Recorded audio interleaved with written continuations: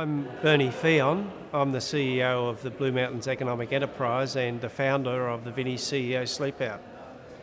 This is my 12th CEO Sleepout, so in some respects I'm feeling good about the fact that there's a lot of CEOs who care about those that are less fortunate in society.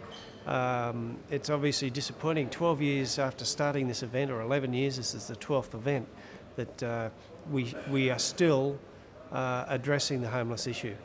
I think the reality is that homelessness has been with us for hundreds of years.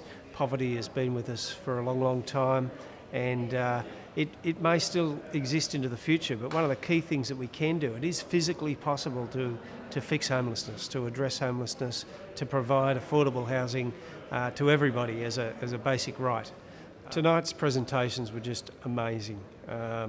Over 12 years I've heard many stories of clients of Vinnies telling their stories about what led them to homelessness and how Vinnies have helped them rebuild their lives and recover from that part of their journey. But tonight's stories were amazingly touching and moving and really raw. But at the same time relatable. So I think as I looked around at the 300 business leaders quietly listening to someone who has been homeless tell their story, I saw a lot of empathy. I saw a lot of admiration from CEOs, admiration towards those people who have been through so much and who have so much strength and resilience. So it was truly inspiring. I'm sleeping on the edge. I walked down to the grass here at Sydney Cricket Ground. It feels very slippery, which means it's wet. It feels a bit soft underfoot, so I reckon we've got two options tonight. We can lie on the dry, hard concrete with a little bit of buffering with a couple of sheets of cardboard. So we can have dry, hard concrete or wet, soft grass. They're the options. So I'm going for a bit of dry, hard. Look, I just want to say thank you to all those who've supported me through sponsoring me to sleep out.